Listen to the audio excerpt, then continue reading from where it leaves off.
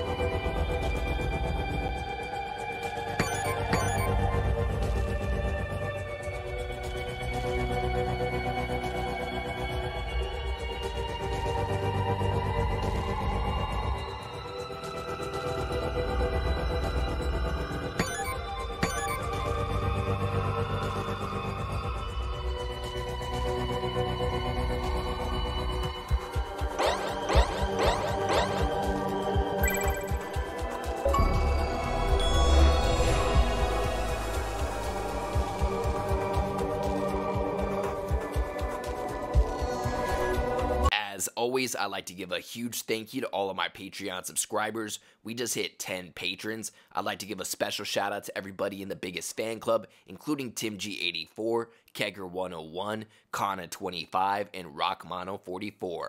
As always, I appreciate you guys tuning in. If you enjoyed this video, please leave a comment and don't forget to like and subscribe.